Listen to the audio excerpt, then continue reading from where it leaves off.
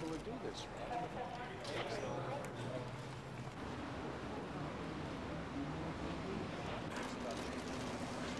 So thank you, everybody. I'm happy to see everyone.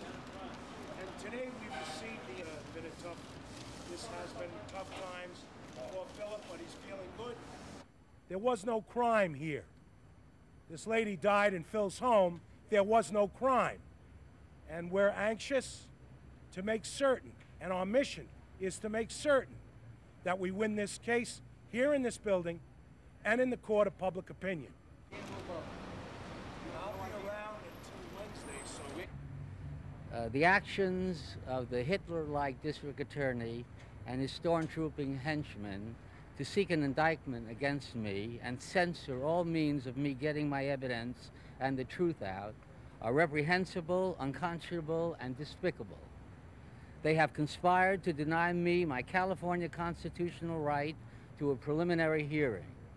Beyond a reasonable doubt that my fingerprints were not on the gun and that Dr. Henry Lee found no crime scene in my home on the morning of February 3rd, 2003, and that the gun the deceased used to kill herself was not owned by me nor registered to me. Ask yourself why, and you'll see why I am not getting a preliminary hearing. I urge a fellow artist, Governor Schwarzenegger, to step in and grant me my California constitutional rights and stop this miscarriage of justice and obstruction of justice. thank you very much, everybody.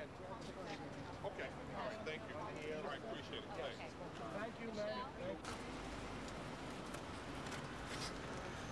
Passenger. Bring us again in session. Thank you.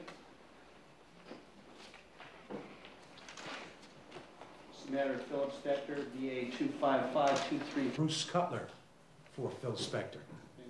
This matter is here for arraignment, but before I arraign Mr. Sortino, this DA 255233 in count 1 with the murder of Lana Clarkson in violation of Penal Code Section 187. It's alleged to have occurred on or about February 3rd of 2003. In connection with that show. Thank you, Your Honor.